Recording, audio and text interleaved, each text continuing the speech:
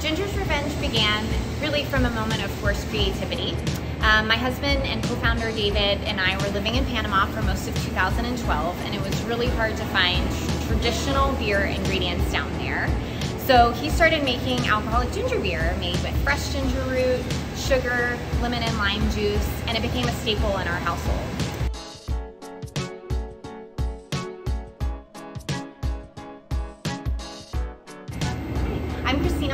I'm president and co-founder of Ginger's Revenge here in Asheville, North Carolina.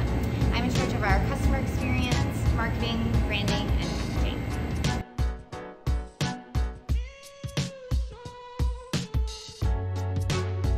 When we moved to Asheville later that year, he continued making it after I found out I was gluten-free, which is a huge bummer when you live in Beer City, USA. And on a whim, we brought it to the Just Brew It Homebrew Festival in May of 2013. At that festival, we ended up getting the People's Choice Award out of 100 different beers served that day, as well as the Tony Kiss Beer Writers Award, and we knew that we were onto something. Later that month, we did the first draft of the business plan. We sat on it for a couple years before we decided we were ready to take the leap, and in May of 2015, we did. So it took us about 2 years to get the doors open in between real estate and construction and permitting. So we opened our doors in March of 2017 and just celebrated our 4-year anniversary.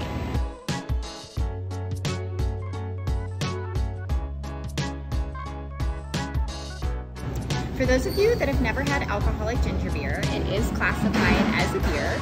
It does drink a little bit more like a hard cider. It's made by fermenting organic cane sugar. It's very light and refreshing, and we use over 100 pounds of fresh ginger in every batch.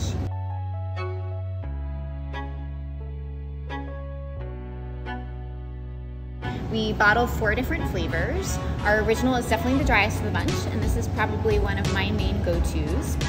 We also have our hibiscus lavender that also has vanilla and clove.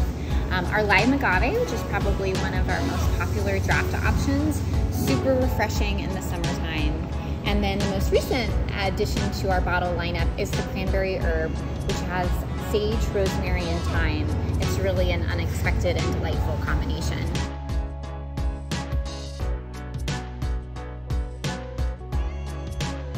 We've made over 50 different varieties of alcoholic ginger beer to date, and here in the tasting room you can find small batches that you can't find anywhere else, like our strawberry rose, which is currently on tap.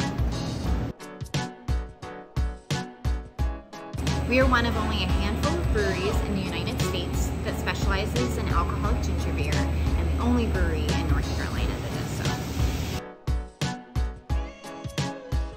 So if you visit our tasting room, in addition to having different alcoholic ginger beers on tap, we also have a variety of non-alcoholic options, and we like to purchase local.